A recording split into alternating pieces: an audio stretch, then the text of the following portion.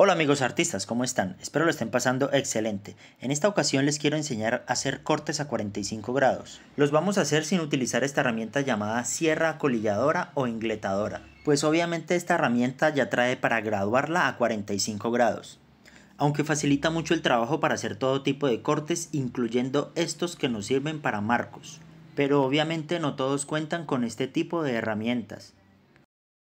Entonces lo que vamos a hacer es una guía para realizar estos cortes. Simplemente utilizaremos unos retales de madera, una escuadra, un lápiz y una cegueta o serrucho. También vamos a utilizar un metro, un taladro y algunos tornillos. En este caso, esta tabla que estoy utilizando tiene 30 centímetros por 40 centímetros y 15 milímetros de espesor. Desde la mitad de la tabla, en la parte más ancha, hago estos dos trazos que me dan exactamente 45 grados utilizando la escuadra. Ahora desde la parte de abajo de la tabla marco 5 centímetros y hago un trazo a lo largo de la tabla. Esta será la marca donde realizaremos los cortes. Ahora utilizaré dos bastidores de 3 centímetros por 2 y 30 centímetros de largo y los atornillo donde realice las marcas. En estos bastidores es donde vamos a realizar los cortes y son los que nos servirán de guía. Entonces vamos a utilizar una cegueta o serrucho y donde realizamos la marca a 5 centímetros haremos el corte.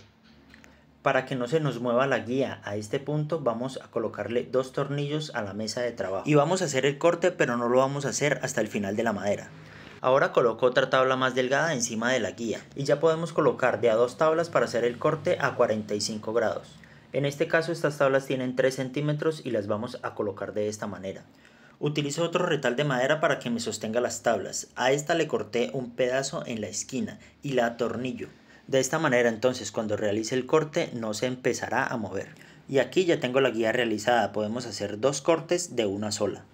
Y aquí verificamos que el corte quedó perfectamente a 45 grados. Siempre es bueno y debemos hacerlo, lo revisamos con la escuadra. Y listo, y así podemos realizar marcos y estructuras cuadradas sin necesidad de comprar herramientas costosas. También podemos realizar cortes de tablas más anchas, en este caso esta tabla tiene 6 centímetros. Realizamos los cortes de la misma manera y así podremos tener marcos con tablas más anchas. Si queremos cortar tablas más anchas debemos de correr uno de los bastidores hacia un lado, esto nos dará más apertura en el corte. Y listo amigos, así hemos realizado una buena guía para cortes a 45 grados, espero les sirva este truco, nos vemos en un próximo video.